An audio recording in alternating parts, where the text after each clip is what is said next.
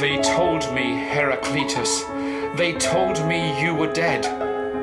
They brought me bitter news to hear, and bitter tears to shed.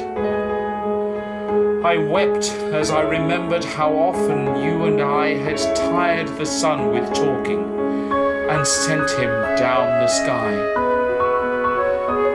And now that thou art lying, my dear old carrion guest, a handful of grey ashes, long, long ago at rest, still are thy pleasant voices, thy nightingales awake.